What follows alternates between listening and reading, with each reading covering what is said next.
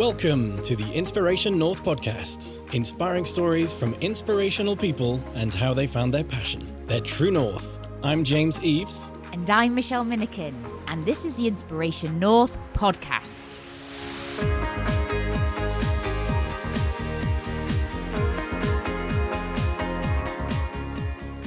Today's episode, Your Imagination is Your Limit, with Laura Perry.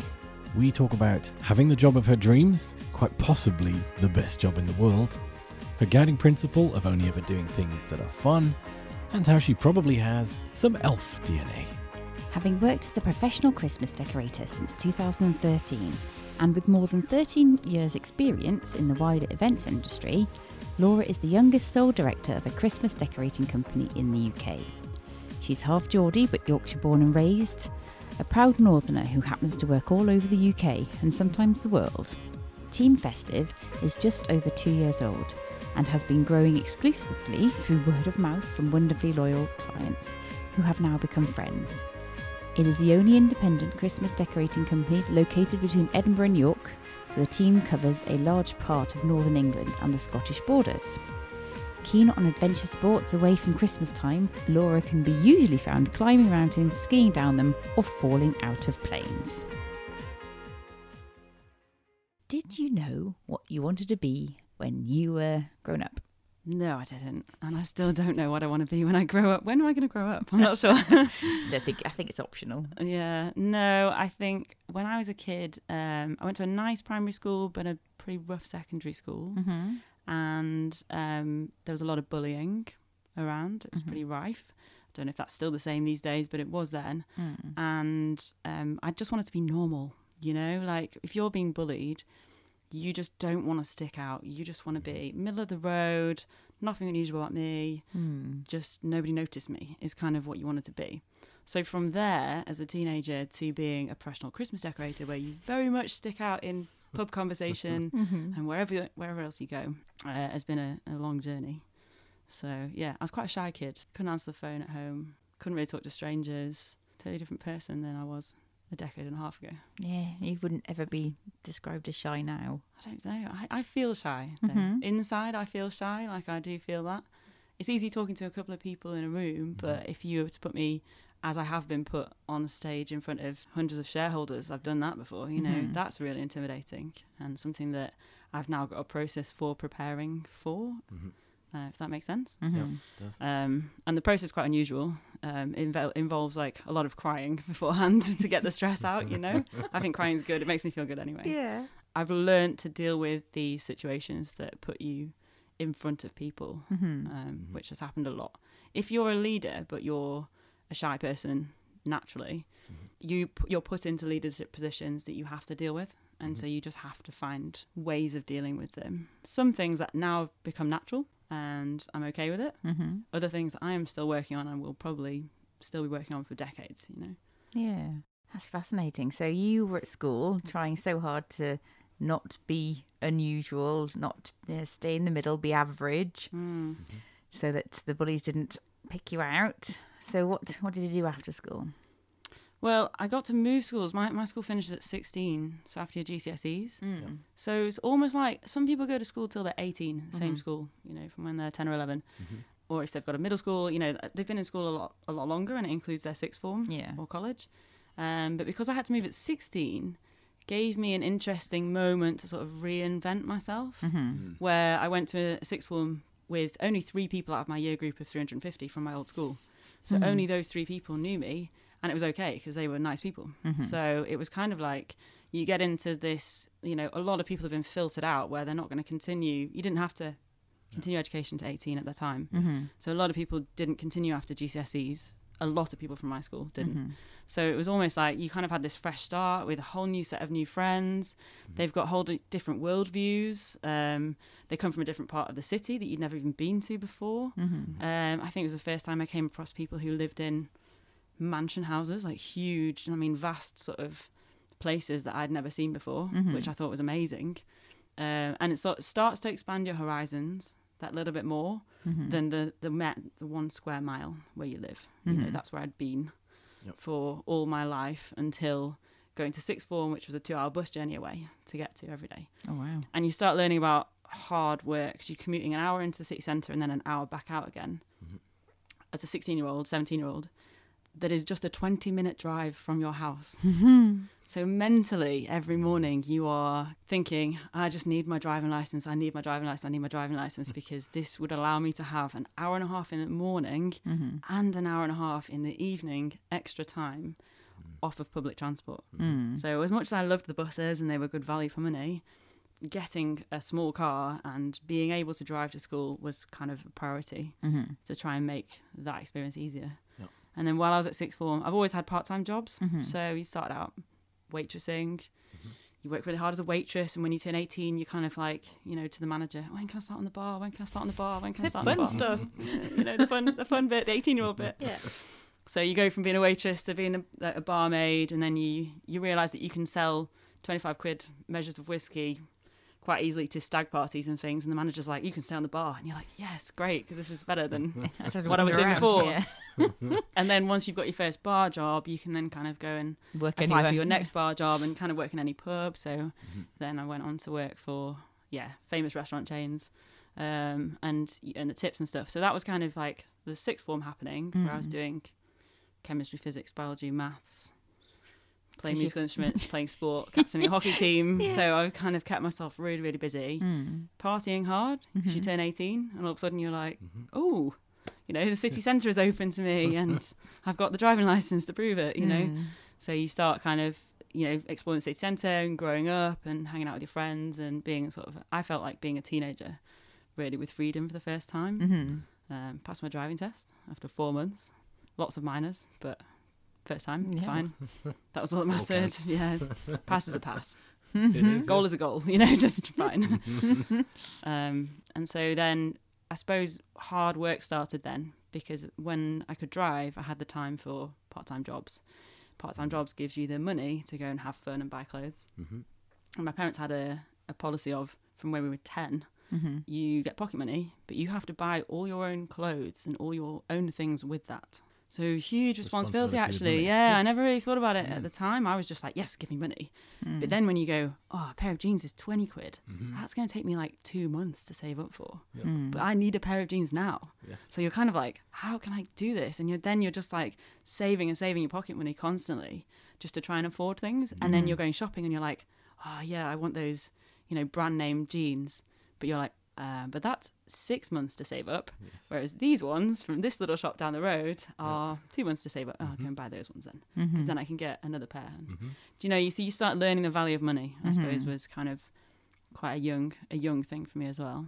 So the part-time jobs helped me, having had that monetary education.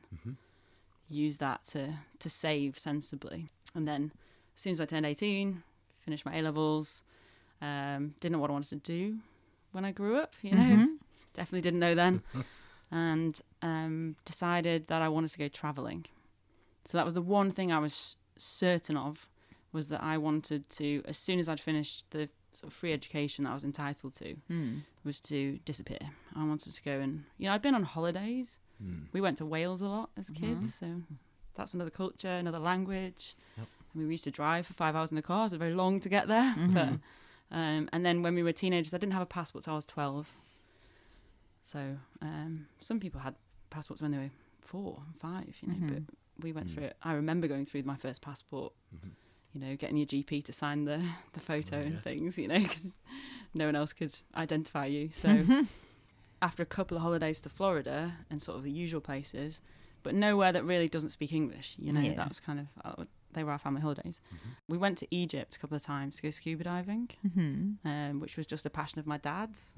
And he sort of took the whole family with him, and we were all happy to go along. So there's some people in the family just wanted to sit on the beach. Brilliant. Fine. But he chose Egypt as the location that we sort of went back to a couple of times. And then when I was sort of 16 on that family holiday, I remember saying to the dive centre manager, like, can I come and work here? You know, can I just like mop up or something? Or is there anything I can do just to earn my keep and be here? Because I didn't know anywhere else, you know. I didn't really know anyone in Florida or well, I knew people in Wales, but, you know, I wanted to sort of see the world a little bit. And some sunshine. And some sunshine, yeah. Endless sunshine in Egypt, it really is. And it was a fascinating culture, really nice people.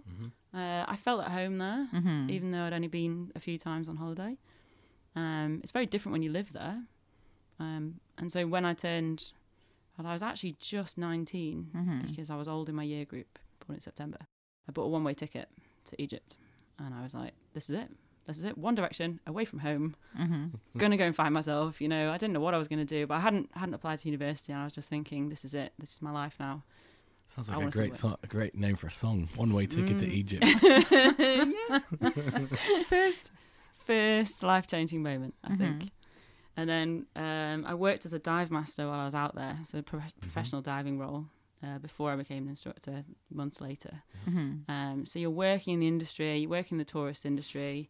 There's a lot of big holiday brands were bringing their customers out who'd paid lots of money, and I was taking them on snorkeling trips and diving holidays and all sorts of really amazing things. And I was like, I can't believe I'm earning the equivalent of 12 English pounds a day. And each person here has paid 70 quid to be on this boat. Yes. You know, the money disparity was vast. And I learned a lot about inequality while I was out there, because I was an English girl out there speaking English as a first language was given from the dive centre. I earned more money than the Egyptian person doing exactly the same role as me. And I remember going to the dive centre manager when I realised this after the first week and saying, why am I getting paid more than the guys that I'm working with?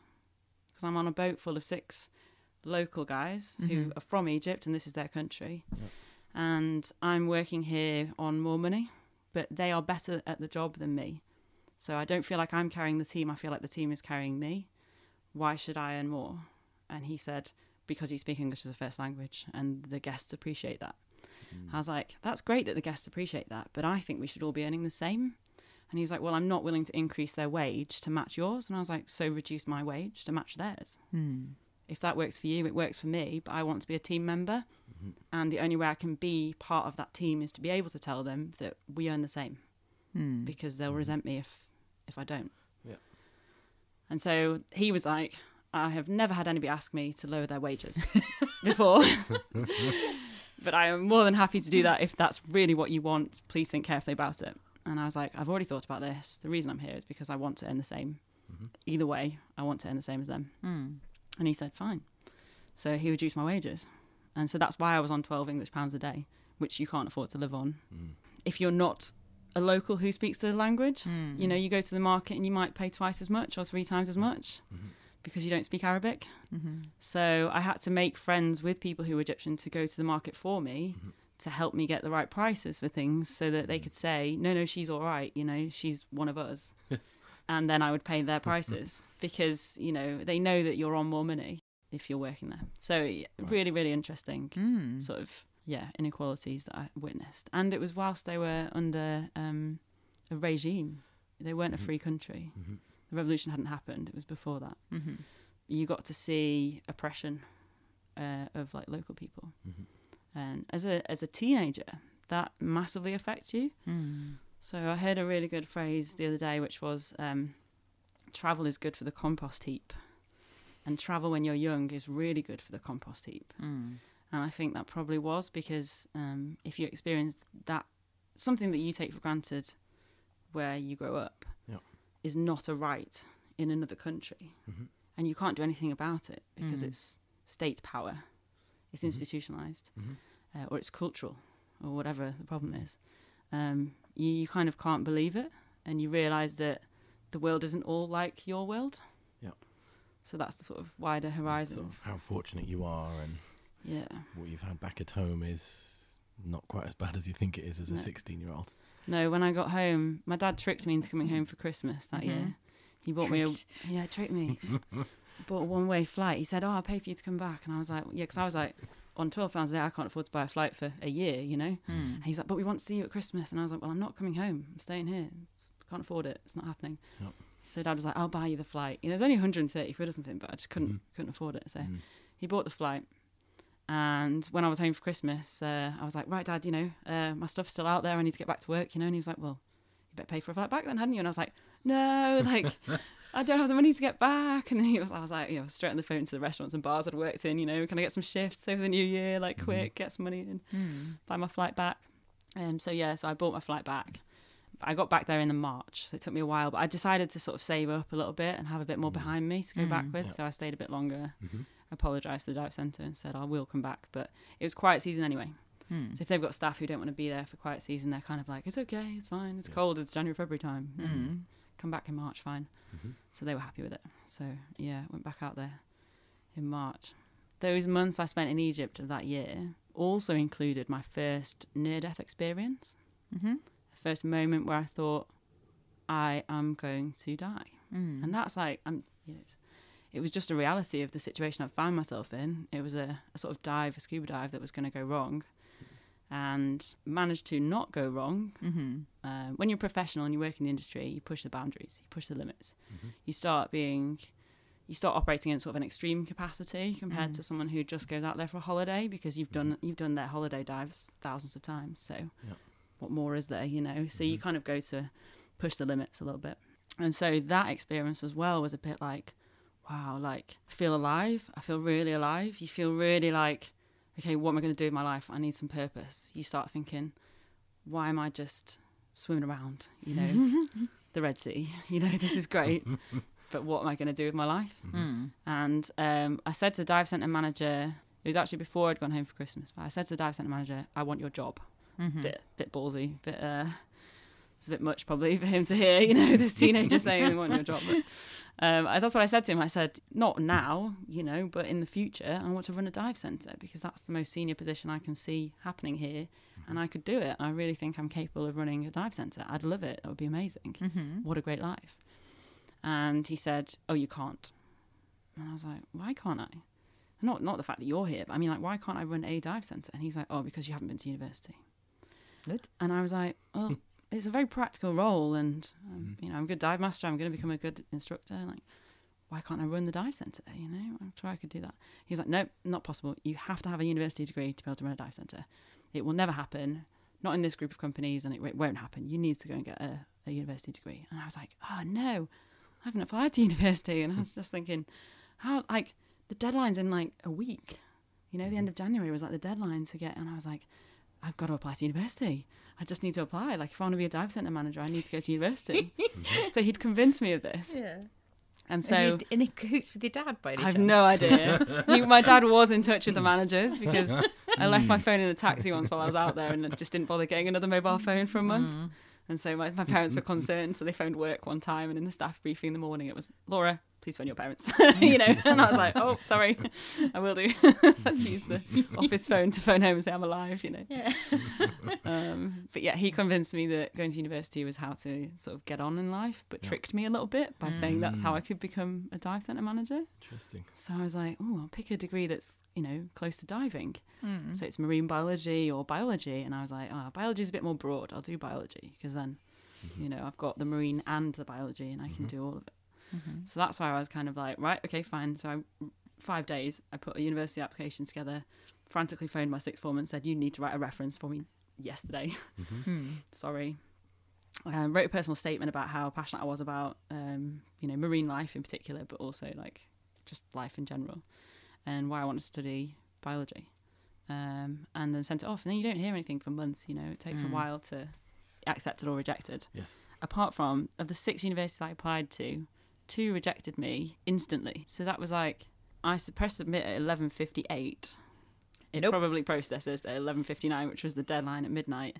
And by 2 minutes past midnight, I had rejections from places like Manchester and another university. And I was like, wow, like, they definitely didn't read my application.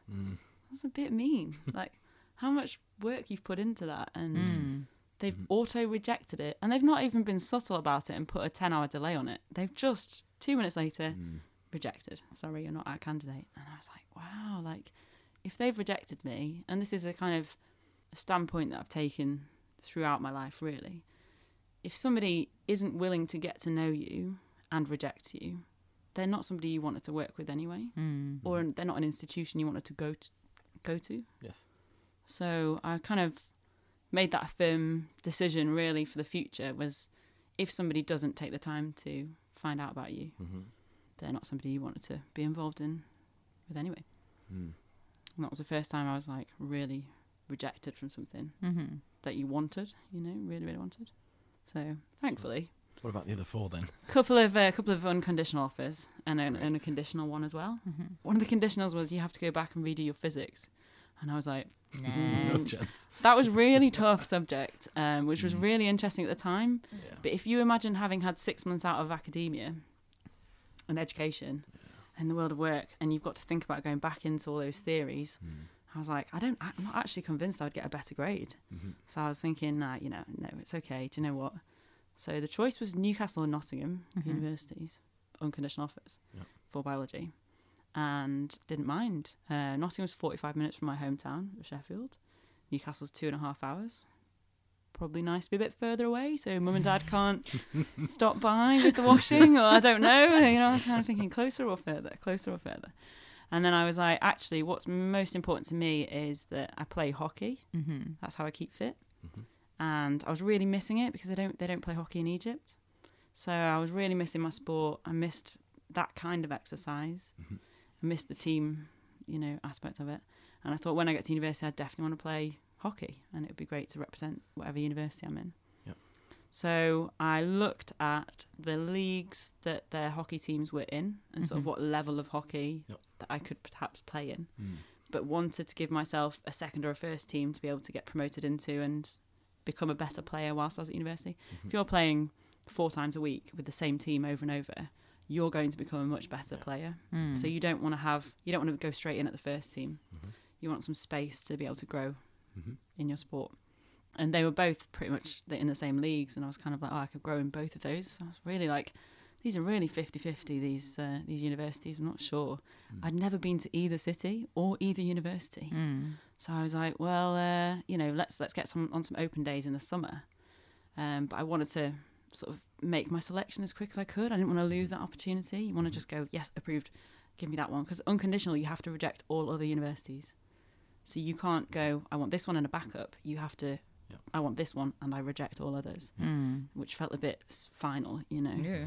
So I really quickly sort of called up a few people who were going to be in the year above me and had been from my school and said, oh, hey, I realise you've been to this university. Can I come and visit for the afternoon? I just want to see the city, and can you tell me about it? So I didn't have many friends at Nottingham, so I just kind of went with a friend to Nottingham and we saw the campus. She was looking to apply that year, so we did a sort of open day there. And then in Newcastle, I turned up on the train. I had 4 hours in the city and just had to quickly meet up with my friend. He took me around the campus and I was like, ooh, nice buildings. Ooh, nice surroundings. But because it was somebody giving you the inside track, it wasn't just an open day where there's thousands of other people. Paint the best picture. Well, it paints a realistic picture. He was more like, oh, that whole residence is no good, but that one's amazing. Do you know? And so I was like, oh, great, I've got some guidance on where I could live.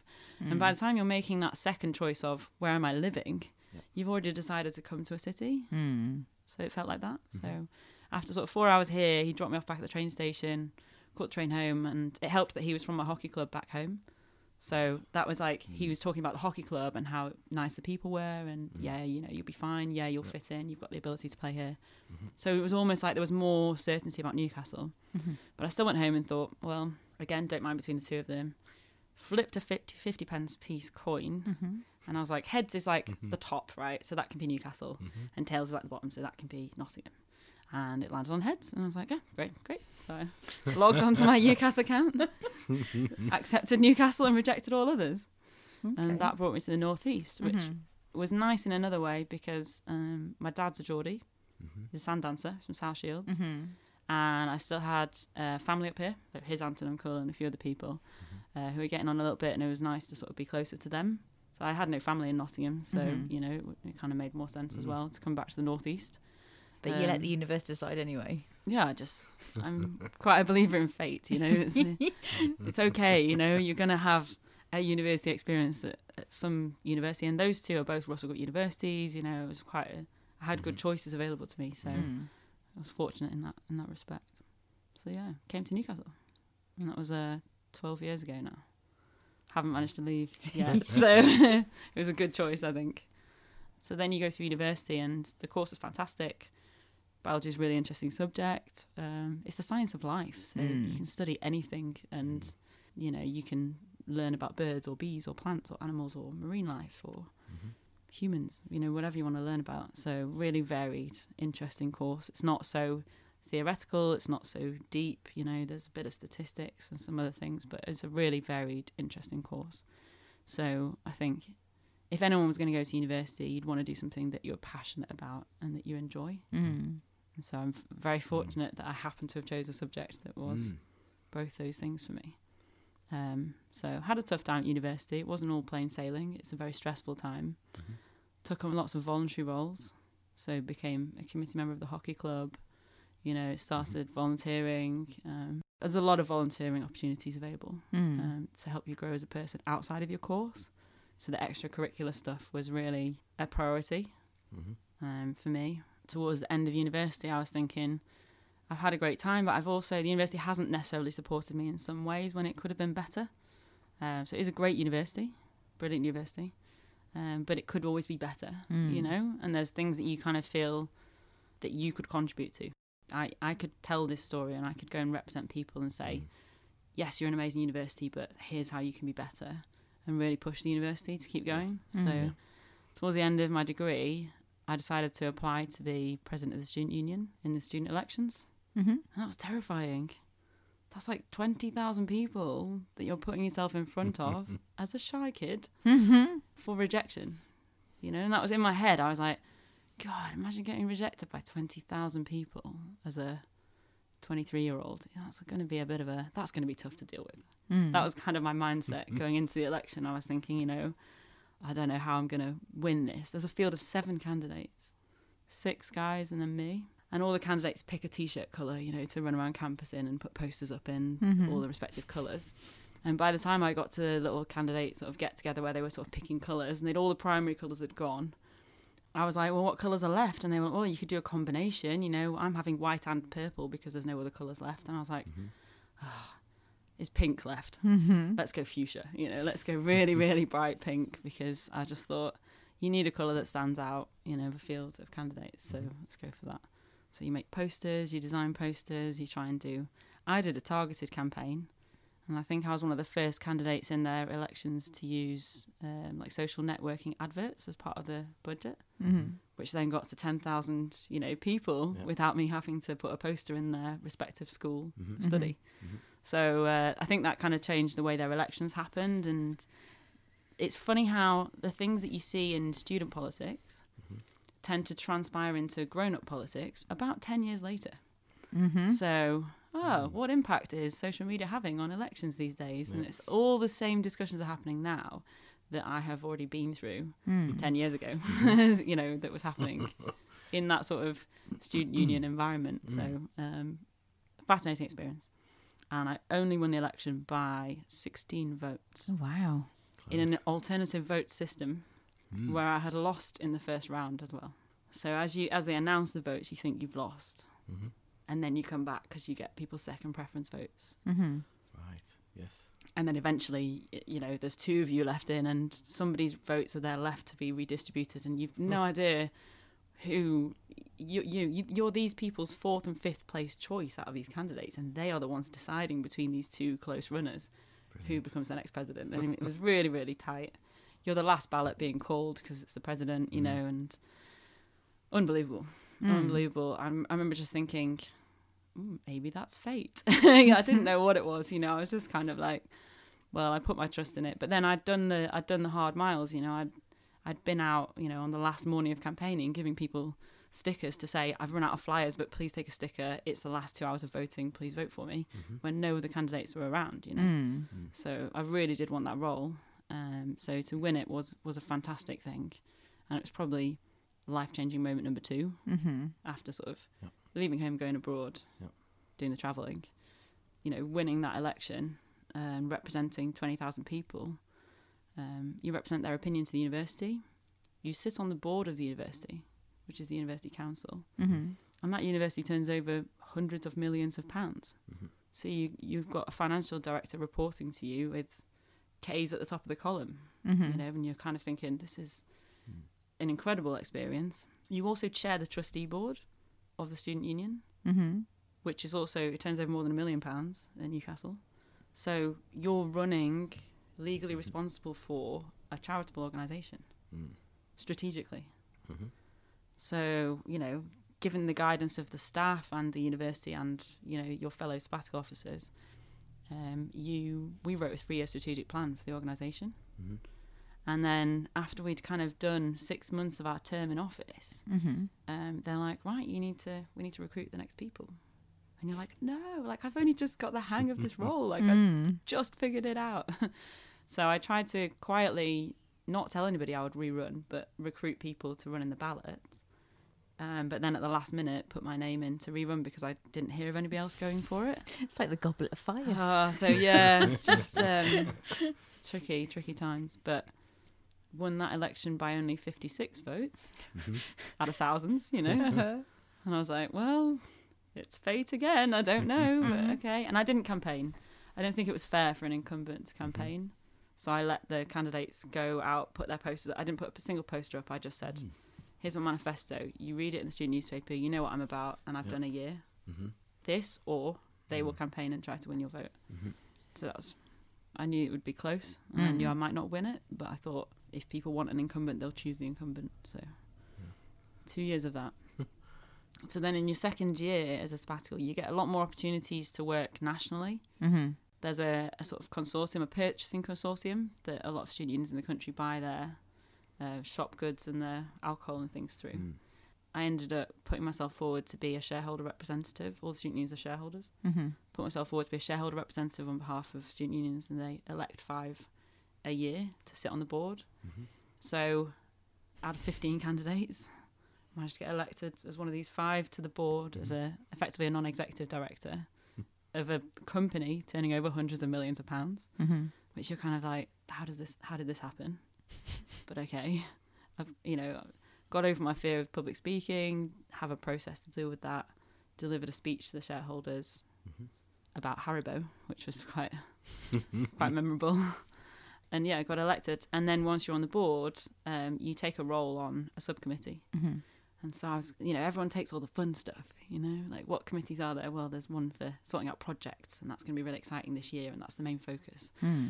And then the sort of last one that was left was a finances and resources committee. I was like, I'm just going to put my hands up saying, I'm happy to go and chair that subcommittee, but I know nothing about finance or resources. I've never had any business training. I've never been, you know, I've never had any kind of education in this area. I know nothing about it. I will go and be a chairperson and chair a meeting, but that is the extent of my expertise that I could bring to that committee. And they said, oh, great, that's fine, brilliant, that's all you need to do. Non-executive, just go and represent and be the student voice on that committee. So there I'm sat, you know, in this finance and resources committee, and it was around the time when there was lots of pension problems. The cost of pension products there was a problem with them. There were gaps in finances, and, you know, that group of companies was no different. You know, it's still having, we need to put more in the pension pot type problems. So I spent the year learning about pensions, which is totally, you know, I'd never... Very different, isn't it? Yeah, it's not what you expect as a student representative, you know. It's not, wasn't really on my radar. But yeah, I had some fantastic experiences where the Russell Group universities had a group called the Aldrich Group, which was the student unions of the Russell Group. Does that make sense? Yeah. It's a very little heard of group. I don't think it currently meets, but at the time it was meeting regularly. And so also my second year, I was elected to chair the Aldrich Group. So it's all the presidents and education officers from all the Russell Group student unions in the country. And you have a meeting about 6 times a year at the respective campuses around the country. And effectively you lobby the Russell Group. So you've kind of got the National Union of Students lobbying government. We are lobbying the Russell Group because they're quite influential. And I think there's a role there for lobbying that organisation. And they will only listen to their own student representatives. So being chair of all the sort of red brick university student unions for that year as well was another experience. You know, you're dealing with crises not only in your own institution, but you're helping other presidents and people deal with theirs. Makes sense. So I took on a lot of sort of senior roles whilst we were delivering year 1 of our strategic plan for the charity back on campus in a day-to-day capacity. So did you have any time to study? Well, no. So this is it's a year out. You get to. Oh, I see. It's a it's a placement. paid Yeah, role. you mentioned that. Yes. Yeah. So because you've got a salary, you're still a student, but you're paid. And was part of that? Did you have to do some form of coursework or assignments or? No, nothing. Not even that. No, it's just the Right. status of being a student because you're still a student representative. Okay. So in the Education Act, you were allowed to be a sabbatical officer of a student union Mm-hmm. only for 2 years following the conclusion of your studies. Okay. So 2 years is your maximum. Got it. So even if people wanted to re-elect you again, they couldn't. Like it's not allowed. That makes it. Yeah. So it's like you get. Otherwise, you'd have Otherwise, you'd be really old, and you could represent people who are. 45-year-olds. Yeah, you'd probably be representing. out of touch a little bit. Mm. So, and I think playing hockey whilst I was in those 2 years, Mm-hmm. still as a student to represent the university, was the thing that kept me in touch with the student population. Yep. You know, you get to speak to Mm. students who are not heavily involved in student politics on a weekly basis and say Yeah. to them, this is a thing we're thinking of doing, Mm-hmm. you know, at training Right. with my mates on the pitch. Mm-hmm. And they'd sort of roll their eyes and be like, oh, Laura's asking something else about, you know, the student union. But I genuinely wanted their opinions on things because they were a sort of nice sounding board Yeah, you get for the ideas. You know? the frank feedback, won't you, Yeah. from people that know you, trust you. Because they could shrug and just say, nobody cares about that, Laura. Yes, And I'd be like, oh, okay, that's good to know. good to know. Then Otherwise I I will wouldn't make a leadership decision and represent them on their behalf. Mm-hmm. Whereas if they came back to me and said, oh, actually, we've got really strong opinions on that, or there was a difference in opinion in the team and someone debated it, you get sort of changing room debates about stuff, you know, that was actually really important for my work. Mm-hmm. But they didn't mind me, you know, chucking that into conversation. What was it, do you think, that made you go for those roles? If you sort of have said you were quite shy and retiring from school age, you've tried to not stick out to avoid the bullies, whereas these are representing 20,000 people, representing shareholders. What is it then that's led you to consciously apply for stuff like this? I think the final answer to that is that I felt like I was the best person for the role, and other people told me as such. Yeah. So Okay. I wouldn't have gone for them if people hadn't said, I think you'd be really good at that. Okay. You know, somebody sort of nudging you over the line and saying, you're in the best position to take those roles. And I think it was chance that I was in that position to be nudged, because I had taken a voluntary role on the hockey committee because I was passionate about hockey. Okay. There's no, I want to be a student representative in the future in my mind. Right. It's just, I can run the hockey club better than this current committee, so I'll go for a committee role. And I did one that was behind the scenes. I wasn't president of the hockey club, I was secretary. So it's just all the admin. A thankless task to this day. If you're organising fixtures for a sports team, I feel your pain, because it is a thankless task. You just get stuff wrong, and that's the only time people notice is when no umpire turns up for the game, or there's no food after the match. And I was responsible for, you know, all the umpires for matches booked twice a week. It was 125 matches that I organised during my second year at university for my teammates, including umpires and pitches and food. Like it's a huge sort of admin task. And you get a bottle of bubbly at the end of the year. Thanks. Well done. Cheers. You know, so it was an interesting role. From that, the way that student representation is set up at the university was every year they elect 7 representatives from the 55 sports clubs to sit on the student council. And so I was kind of looking at that going, oh, I could represent all the sports clubs, not just the hockey club. So I had, you know, in my second year, I had applied to that role, stood up and done this is a second year student. I did a speech in front of these. I was terrified. Luckily it was one of the hockey boys who had been elected to be the athletic union officer for that year, the sabbatical role.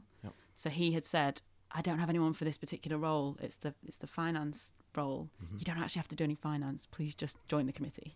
I just need to fill the role. Some of the positions, like the deputy AU officer, are competitive. Some of them, they never get filled. Maybe because people don't feel like they have the skills for it, you know, and that's a big budget as well. Well, at the time, it felt like a big budget. It was sort of a 50 grand budget, 100 grand budget. So I was like, oh, I don't want to be responsible for that. But he was like, just stand up, do the speech. I promise you it'll be fine. You'll get elected. So it was a kind of a who you know type situation for that one moment. And I was like, well, if he hadn't nudged me into that position, I probably wouldn't have taken that role because I would have been too shy, and I'd have just sat there and voted for the people on behalf of our club. So at that AGM, you're then representing all the sports clubs.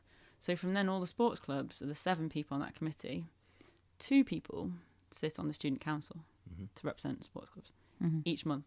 But you can rotate those 2 roles around the 7 people. Okay. Only very few of the other 7 wanted to go to the student council meeting, every month. Yep. On top of all the other stuff we were doing, committee positions, and these people are highly gifting of their time. And so another 2 or 3 hours a month was probably just a bit much. So I was like, I'll do it. Just put my hand up and say, I'll go. And so I kind of ended up being one of those people who went to the student council. So then you find out about how debates work, and you see people who are really confident. And I sat on the student council for 3 years representing the sports clubs, because I got re-elected to that committee each year that I was at university, and then from there went on to represent them at the student council. So if you sit on the student council for 3 years, you hear about opportunities like, we're recruiting 2 students to the trustee board.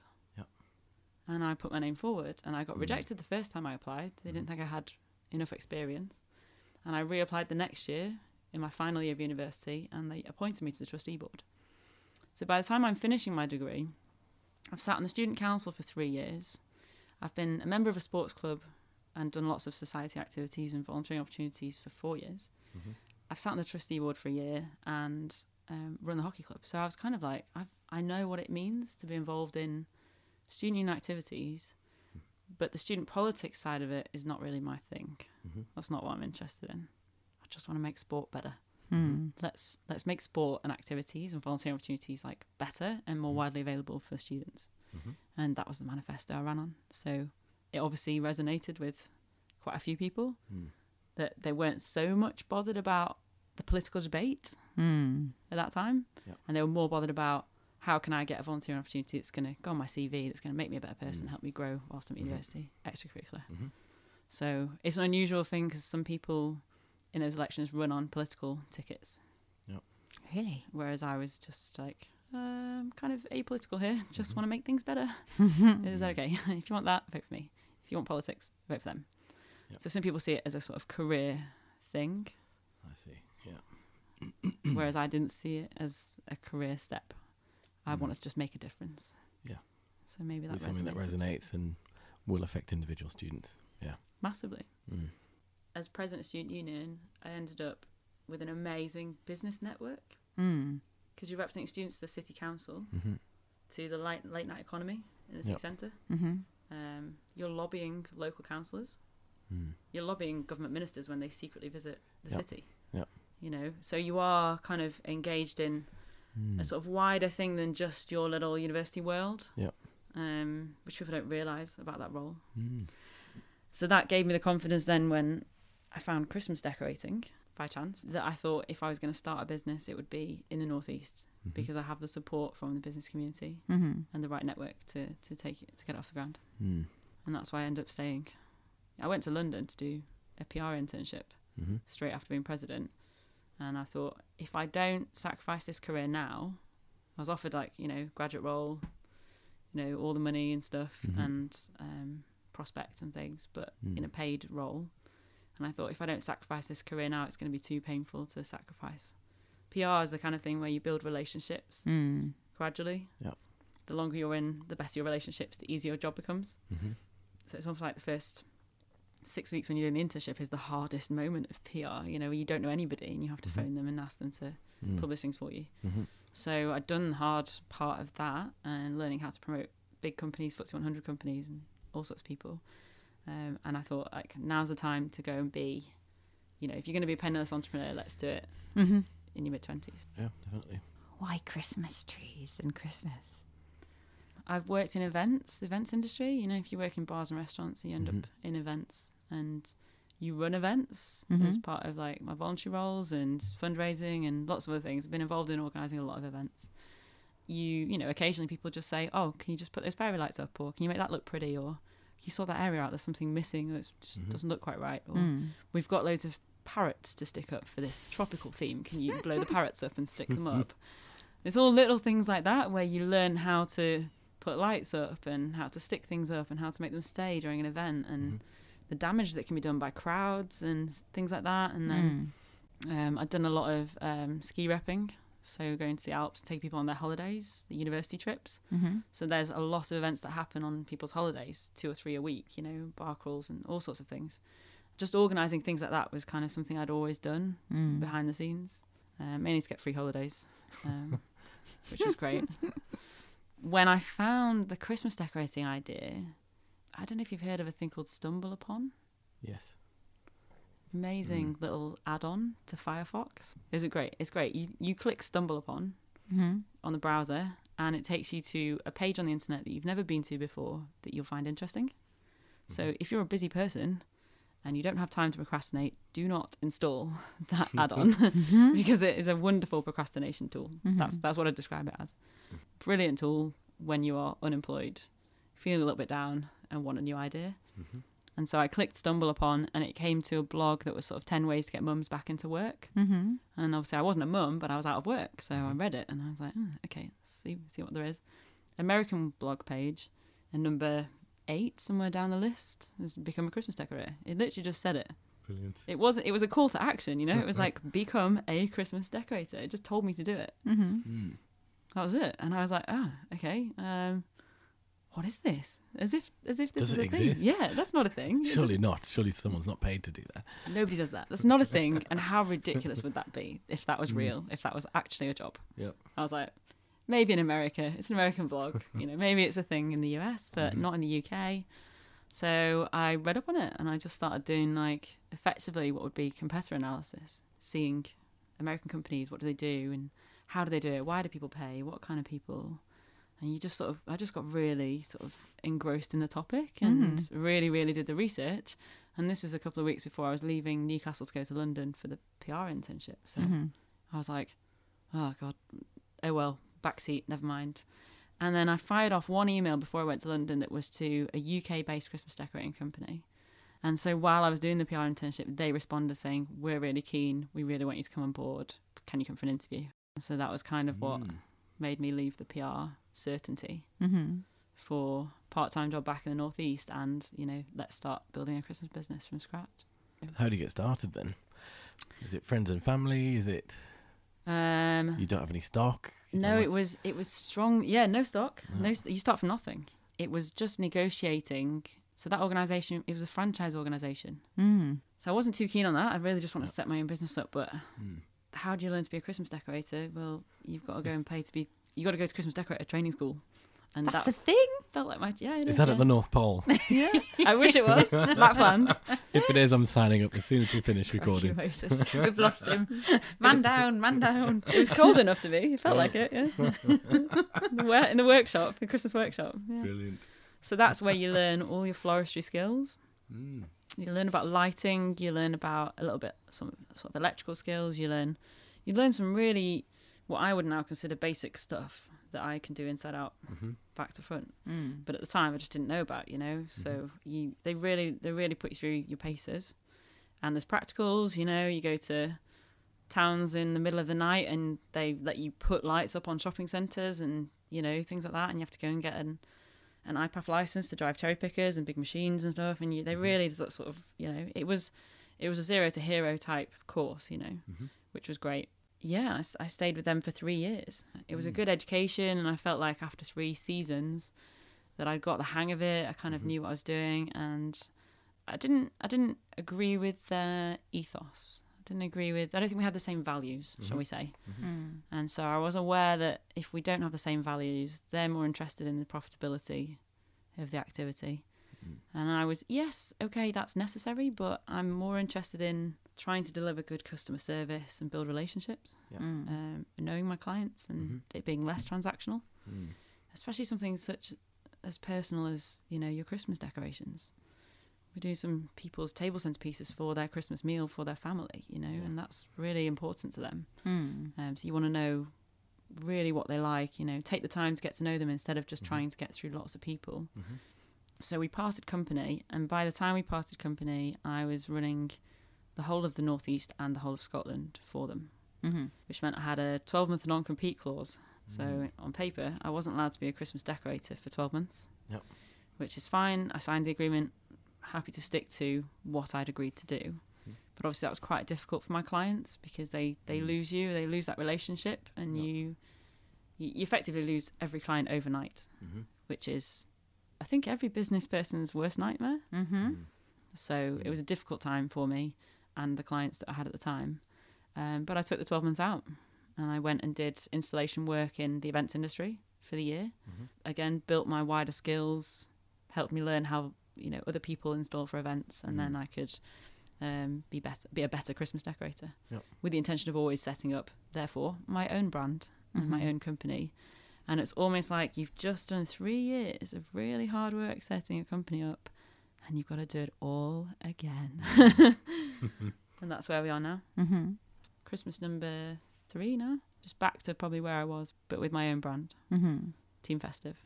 And then that's the brand that I'm going to grow for the future, and hopefully a different way to my competitors. As far as we know, we're the only Christmas decorating company based south of Edinburgh and north of York. It's quite an area of the country that would otherwise be without this profession if we weren't here. So what are sort of some of your typical jobs, or you've got the examples? Oh, anything and everything. We decorate everything from porter cabins in fields to your luxury manor houses, hunting lodges in the borders of Scotland, and everything in between. So people's terraced houses, people's mansion houses, cricket clubs, golf clubs, airports, hospitals, city centres. Really, if you imagine being a hotel manager of a 5-star hotel, you're under quite a lot of pressure to deliver those Christmas rooms at that 5-star service. When have your staff got the capacity to come in on a Sunday night, outside of their shift and their hours, climb ladders that they may have been trained to use or may not have been trained to use, be insured to do those things, guarantee the work will be of a luxury standard for your luxury hotel. It's quite a problem. It is a problem that we're solving for some people. So if you want to get on in your career as a hotel manager, you'll probably just say it's worth the investment in having a professional company come in and do this. And then you get all the great photographs one year that you can then promote the year after. So it's sort of a long-term approach that people have to take. So staff are focusing on giving great service rather than do the baubles look in the right place on the tree? Do we have enough baubles, or how do we make this look good? Or what did we do last year? Yeah, where's it? We pull it out again. What does it look like? Well, we've done it like that, so let's just keep doing it like that. It's a moment where actually that feeling of helplessness, where you're given a task and you just think, I don't know how to do this. You're preventing people from giving that task to their staff because you can do it, and you can say with confidence that we are professionals at doing this, and I can guarantee the standard will be of a luxury standard. Yes, because how often have you worked in a company where it's like, right, who's doing the Christmas tree this year, and then which stock cupboard is it in, where did we put it, and then I'm sure we had green tinsel last Christmas, and nobody can find it, have to go shopping again. Isn't it? Yeah. But then where's the budget come from? Who's got the petty cash? Who can sign it out? How much are we allowed to spend? And it's all got to be done like immediately because it's turned December, and just the stress of it, and you're supposed to be meeting a client's deadline of your own, or finishing a task, or getting other things done, or it really does save the stress for a lot of people. So it's just not a lot of people know that we exist. That's the main thing. Talk us through your sort of typical year, because you'd think Christmas decoration, obviously you're just getting busy in like November and December, surely. So what does that look like for you? A lot of preparation. So there is a lot of Christmas 2020, so next year, starts in January. It actually starts this week. I'm meeting hotel managers this week to walk around their current decorations to talk about what can be improved for next year. And it's people we don't currently decorate for. Because the budgeting cycle, whenever their year lands, they need to be able to put a line in for Christmas decorations. So they want to sit on a quote that's valid, a long quote that's valid, whilst they're doing that budgeting. And they can then have negotiations with us based on their budgeting process. This particular hotel, I know, budget in February. And so they want to walk around now because then they've got January to prepare their budget, February to get it approved. And then it's a no-brainer. They're already sat on a quote for next year, and they can just say, yes, that part of our budget is yours. So some quite long lead stuff. I've got a building maintenance company who deliver 110 Christmas trees to office receptions, and they've really struggled to do it in a professional way. They put a tree out along with the potted plants they normally do, and they are experts at potted plants, planting interiors, green walls, living walls. I would never dream of trying to create a living wall. I can't do it. It's not my expertise. But they are creating Christmas trees. And so they are sort of coming around to the idea of actually maybe we could get a professional in to do that part of our contract with all these office blocks. And so that's another long lead thing. We met in January last year. They didn't go with us this Christmas, because they approached us too late in the season when they were sort of going out to tender for their what they call their delivery schedule. And I said to them, I'm not interested in your delivery schedule. I'm interested in decorating the trees and delivering the whole thing. So if you want me to take the whole problem off of you, fine. But delivering your decor is not something my team can do, because we'd have to put our name to your work. Anyway, it wouldn't work professionally for me. So that's another thing we're in discussion with them about next Christmas already. And we go to exhibitions. So we exhibit in January, and then we also go to exhibitions abroad where we purchase all the decorations from around the world. February then is, right, decide once you've come back from the exhibitions what you're actually going to buy of all the fantastic things that I get to see. What's going to be on trend next year, what's important, what's on the horizon, new inventions, lighting technology advances every year, and some amazing things that you see. You probably don't want to take the technology in its first year, but you might do a sample, which I've done this year on some technology, and then the next year you might order big. And there's lots of city centre contracts that are out to tender, about £6 million in the UK each year. So choosing tender documents to apply for, it takes a long time to apply for those. A lot of research, visits, site visits, measuring up, there's a whole load of things that go into to bidding for work. So just a lot of asking for work and working with people who are willing to work with you. And generally, the larger the organisation, the earlier in the year they want to deal with it. So the institutions like the NHS or international airports, they'll want to deal with it earlier in the year. And your smaller restaurants, bars, hotels, they'll be happy to sort of deal with it later in the year. And the phone rings off the hook from September, because people realise that it's turned a bit cold. Christmas is the next big thing. Yeah. And then, so you're putting all the Christmas trees up and doing all the decorations, and then you have a little bit of a quiet time over Christmas. Yeah. And then all hell breaks loose. Halfway point, Christmas Day. We have 4 days in January to take down the majority of things that we've put up over the last 3 months. So I do get the fear, good at logistics, but that is a significant logistical challenge. Spread across, a geographical area from the middle of Scotland to the middle of England, where we're operating. We do a couple of jobs in London as well. So, it's a challenge. One, I'm still heavily sleep deprived and trying to work out in my head at the moment. So, But then all the planning and the project management of that, I guess that allows you to know how many elves you need to take part in the operation. And And the great thing is we have a lot of repeat custom. So you have a lot of clients that or you've known some of our clients since the first year I decorated for them, 7 years ago. I actually told them this year they were one of my first clients, because I don't think they ever knew that, but I told them. So we do have really lovely families whose homes we decorate, companies whose office receptions are really important to them, presentation of them, welfare of staff, putting a smile on people's faces. A lot of people who want to increase the footfall to their shops. So they want garland archways outside, or icicle lights on the building, rows of shops and community groups that get together to decorate their area. So, not official tenders, but smaller groups of people who get together and fundraise for the village Christmas tree, but they want someone who's going to be able to put it up and ensure that it's going to stay there and safely, and light it professionally so it looks really good. Okie dokie. So I think James has prepared some interesting. We've got a quick fire round, which I think you've got a name for. Well, the festive quick fire round. We still need to work on something more sexy as a title. This one kind of relates to what you've just spoken about. Do you still love Christmas? Yeah, Once absolutely. all the decorating's done and you have to take it down. Yeah, I love Christmas all year round. It's more the festive season for me. So the reason our company's called Team Festive, rather than being specifically a Christmas decorating name, was because whether your festivity is Hanukkah or Diwali or Christmas, there is a festive season for you. And we can decorate for any of those festive seasons. It's not just Christmas. I mean, I describe myself as a Christmas decorator, but really we're lighting installers. So if you have a festival of lights, then we can also decorate for that festival. So festivities wise, I really enjoy events.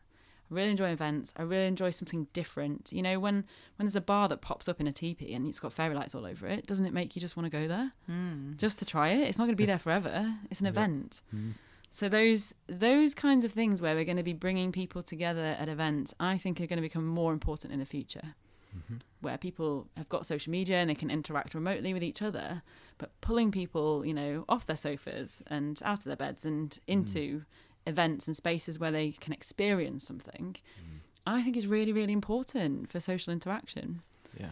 So definitely. It sounds really daft, but us decorating and making those spaces really nice places to be is what will bring people to those events. It might put a smile on your face on the way to work, make you feel a bit better. It would, and that's what they say about the high street, isn't it? With the high street dying, so to speak, places need to have something that gives more of an experience if online shopping is more prevalent. But if you say, like we say in Newcastle, I'm going to go and see the Phoenix window and we'll do a bit of Christmas shopping. Experience. You go in for the experience. So I totally get that. Or you need to go and check out such and such a bar or restaurant because you won't believe what's in the window. It's amazing. Yeah. So, totally buy that. On a Christmas tree, should tinsel or Christmas lights be the same colour? Be the same colour? So you'd only go for green tinsel or only go for red lights? We recommend decorating with 3 different colours on a Christmas tree. Okay, that's controversial. Top tip. So, most importantly with lights, you just need enough of them. Yes. You don't want it to look stingy. The bottom half of the tree's missing. Yeah, it's like you got halfway down and then run out. Yep. So make sure you have enough lighting. And then I would recommend 3 colours to decorate. So any 3 colours. You can use green as a colour. Look, thinking about mine, it's got about 40 different colours. Looks lovely. Yeah, 3 different colours normally. Okay. Oh, that's interesting. Oh, I've learned something then. Now, so we were going to have a question about what are your top 3 tips for Christmas decorating. So one is use 3 colours. 3 colours. What would be your other 2? Have enough lighting, but they can go as 1 tip if you like. Okay. What would your other 2 top tips be then? Enjoy it. So have fun. We create our best decorations when we've got a really nice team vibe going on in the workshop. We've got the right kind of music on and you're with the right kind of people, you're having a bit of a laugh, maybe you're with your family, and actually it's a family event. So I would just say to people, try to enjoy it. If you don't enjoy it, ask somebody else to do it. That's where we come in. If you don't enjoy it, we do it. So outsource, yeah. So I think probably just enjoy what you're doing, and the 3rd tip would probably be don't take it too seriously. It's meant to be it's meant to be just enjoyable fun, and whatever you end up with, whether it is a multicoloured tree or a professionally decorated trio of colours, anything in between is acceptable, and anything you want to put up is what your Christmas is going to be. So or your festivities, your celebration, whatever it is, what you choose to put up is what is going to make your experience. So enjoy it. I like that. Do you decorate your own home at Christmas, or do you not have time? And if so, is it simple or over the top? I'd say simple. So yeah, when I decorate my own home and I put trees up, and I do it to a luxury standard. I do, if someone's coming in my house, they're going to expect to see something amazing. So we put a luxury Christmas tree up. It's the full works. I can even get the team in to help me if I want to, or do it myself. What generally happens is that someone will call me up last minute, sort of a couple of weeks before Christmas or the week of Christmas, and say, I've got a holiday home and it's just rented for the Christmas week, but we have no Christmas decorations in and all the shops are closing, and there's no decorations. I don't have time to sort the decorations out. Please, can you just come and put a really lovely Christmas tree in there for the week? Obviously they've paid a premium because it's Christmas week. Sure. We've got the money, please just bring the Christmas tree. And you kind of sat there, you've stood the team down a little bit, you've maybe taken the van hire back for Christmas Day, and you're kind of like, I've got a black and gold tree that you're looking at in your lounge. Put some cling film on it, take it away. Yeah, so, you know, the best thing they could have is a luxury decorated tree that's had hundreds of hours of work put into it, and they can have it almost instantly if you sacrifice your own tree. So that has happened to me in the past and continues to happen. So I say that it gets decorated, but it's how long it stays decorated for is probably the more important question. But, do you have then a favourite theme for Christmas? Like Scandinavian or snow theme, or I don't know. Yeah, Is well, there anything yeah. that jumps to mind? Do you know, we do a candy themed decoration, giant candy canes. And I mean giant, you know, these are meters, measured in meters, which is really, really fun at a restaurant in Scotland every year. And they love it. And do you know what's really, really nice is we get to see their first guests come in for dinner. After we finish decorating, we stay for a meal, and they all kind of walk in like, oh wow, you know, there's nothing like this. You know, you can't create something that's so themed so well on such a vast scale. They have a vaulted ceiling, and we suspend chandeliers of baubles in that ceiling. And so a strong theme, something like the candy theme, is really fun. That's just really fun. That's a good kind of, really nice, a bit different, unexpected, strong theme. So I really enjoy projects like that. But then equally, when you have a really lavish budget, so when you have somebody who just says, you know, I've had people this year where I've said, did you have in mind how much you wanted to spend? And they kind of just look at you really confused and say, no, anything. Go You're wild. like, Go mental. Okay, so that's a kind of a blank check, you know, to be able to say, well, okay, I'm going to make this amazing. So the other end of the spectrum is that, you know, when it's sort of money no object project, and they also give you creative freedom. That's the thing about it, is the creative freedom. It's being able to say, I trust you and your judgment. These are my guidelines. This is my budget. Do what you do best. So I enjoy the projects the most where people give me creative freedom to do what I do best. So. Would you come up with a vision board for someone, or Mood boards? Mood board. There's the term I'm looking for. Yeah. We do mood boards. So if people want, especially if they come to us earlier in the year, if you come to us in the middle of the busy season, so October, November time, You get what a you're given. mood board might not happen to you.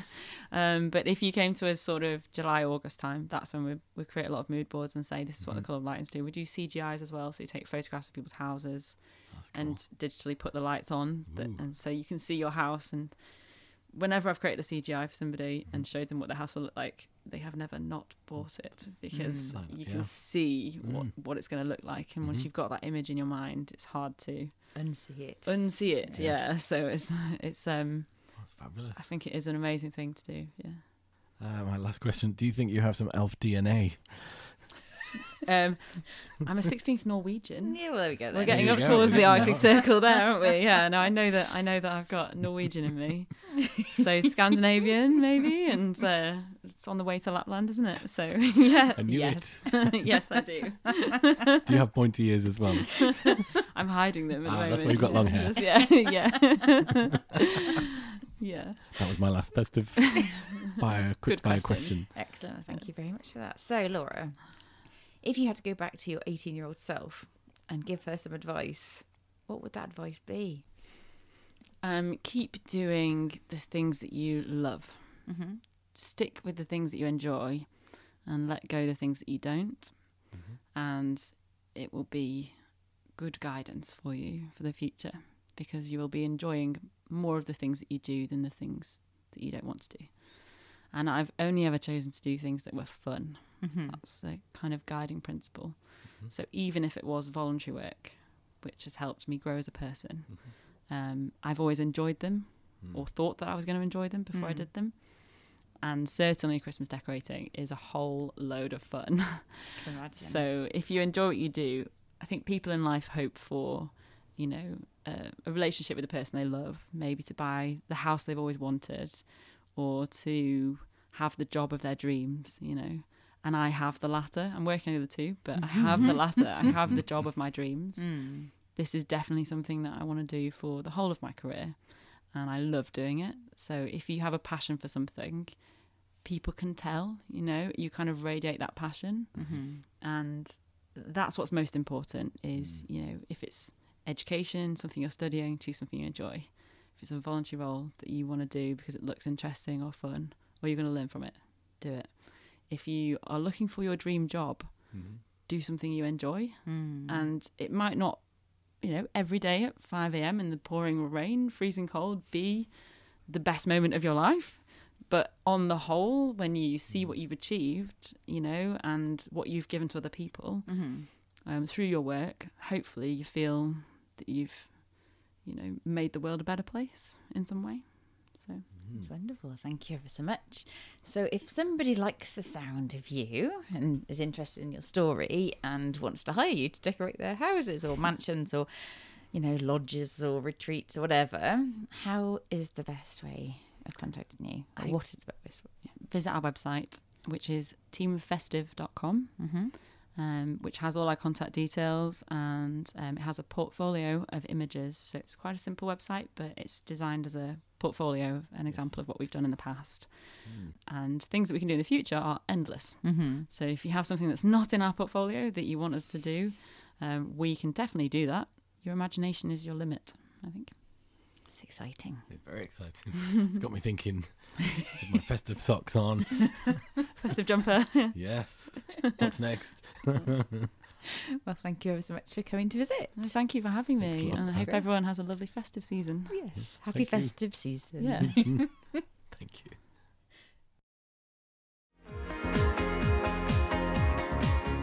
Thanks everyone for listening. Check out all the show notes at inspirationnorth.com. Join us again for the next episode when we'll be chatting to another inspirational person. If you like this, subscribe and tell your friends. If you didn't like this, subscribe anyway. And tell everybody.